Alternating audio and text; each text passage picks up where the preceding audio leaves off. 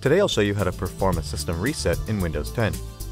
Reset will remove your installed applications and rebuild the Windows 10 system files. You can choose whether you want to keep your files or remove everything. If you choose to keep your files, your data and documents will remain intact. Now, open the Start menu and select Settings.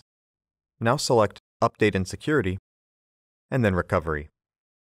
Under Reset this PC, select Get Started. You'll soon see a screen like this, asking you to choose an option. If you choose Keep My Files, your applications will be removed, system settings will be reset, and Windows files will be rebuilt, but your data and documents will stay on your computer. Choosing Remove Everything will be similar, but your data and documents will also be removed. When removing everything, you may be given the choice of resetting all drives and partitions, or only the one on which Windows is installed.